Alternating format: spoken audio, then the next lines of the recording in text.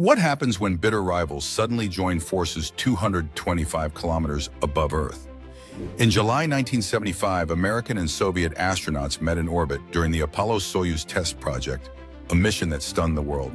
For decades, the US and the USSR had raced to outdo each other in a tense rivalry, but this time, their spaceships linked together in a powerful display of unity. The docking wasn't just technical wizardry, it was a handshake in the heavens, complete with a symbolic exchange of gifts, including flags and a historic handshake through an open hatch. The crews conducted joint experiments, shared meals, and even learned each other's languages to communicate more effectively.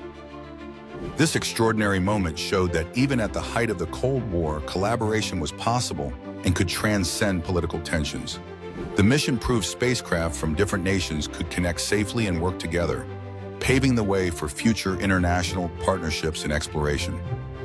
If you find this story of unexpected teamwork fascinating, don't forget to like and subscribe for more mind-blowing moments from history's greatest adventures.